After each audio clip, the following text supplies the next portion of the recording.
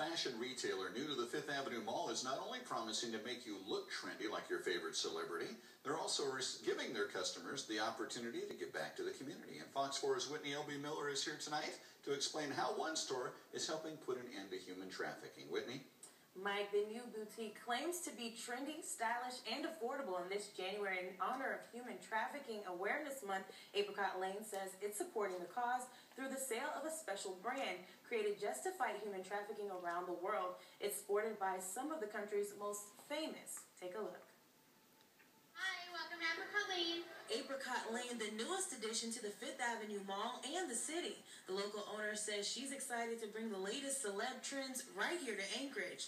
Some other brand names like Costa Blanca and Mila, some things that some people may not have heard of, but that's the reason why we brought them up here, because nobody wants to have the same stuff in every store. She says since they've opened, there's been an overwhelming response. A lot of people just kind of passing by going, oh, this new store, and oh my gosh, a new store in Anchorage. So yeah, it's been amazing. The store opened early November and promises to deliver fashion must-haves at affordable prices. We call it celebrity-inspired fashion, so we take a lot of trends that are in the tabloids, you know, that the celebrities are wearing. And what they're wearing on their wrists.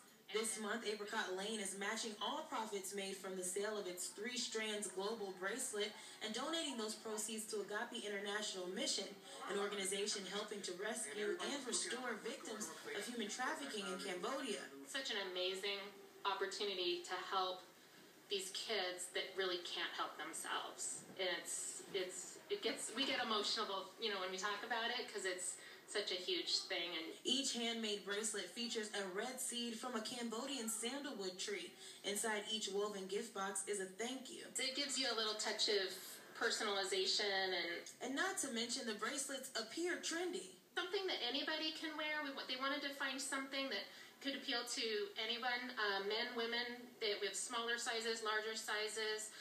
It's just something that's kind of more universal. She hopes bracelet sales bring awareness to a global issue that she says affects even us here at home. Now, the new store also offers a variety of outreach items for purchase, all proceeds benefiting different causes here in Alaska and abroad. Mike? Very nice. Thank you, Whitney. That's Whitney L.B. Miller reporting for us tonight. Summer